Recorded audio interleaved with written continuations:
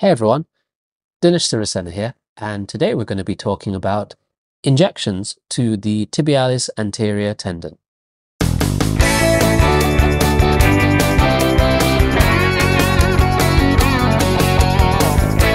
As with my previous video about imaging the tibialis anterior tendon, I suggest having the patient lying in a supine position with the knee bent and the foot placed flat on the examination couch.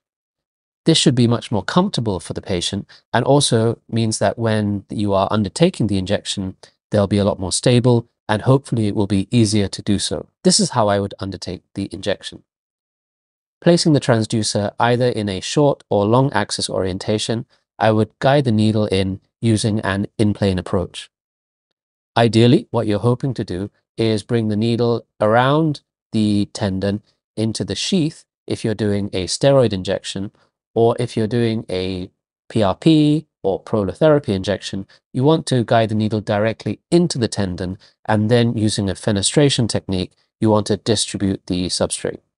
Because of the awkward position of the tibialis anterior tendon, you may need to adjust the height of the examination couch, your body posture a little bit to make it easier to undertake the injection. And so this is what you're hoping to see on the ultrasound.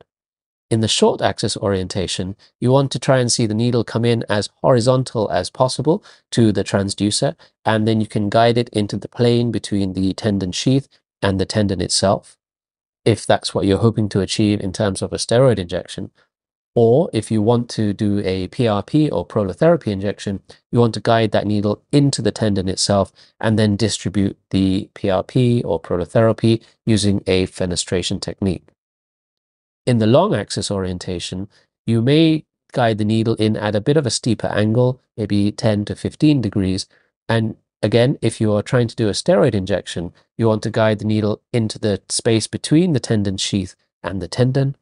Or if you're doing a PRP or Prolotherapy, you may want to guide the needle into the tendon itself. And again, using a fenestration technique, distribute the substrate. Thanks for watching. I hope you found the video informative and it adds to your knowledge of musculoskeletal ultrasound imaging and interventions. If you did, please remember to hit the like down below and subscribe to the channel for further updates. You can also follow me on Twitter, Instagram, and TikTok. And remember to check out sportsmedinfo.sg.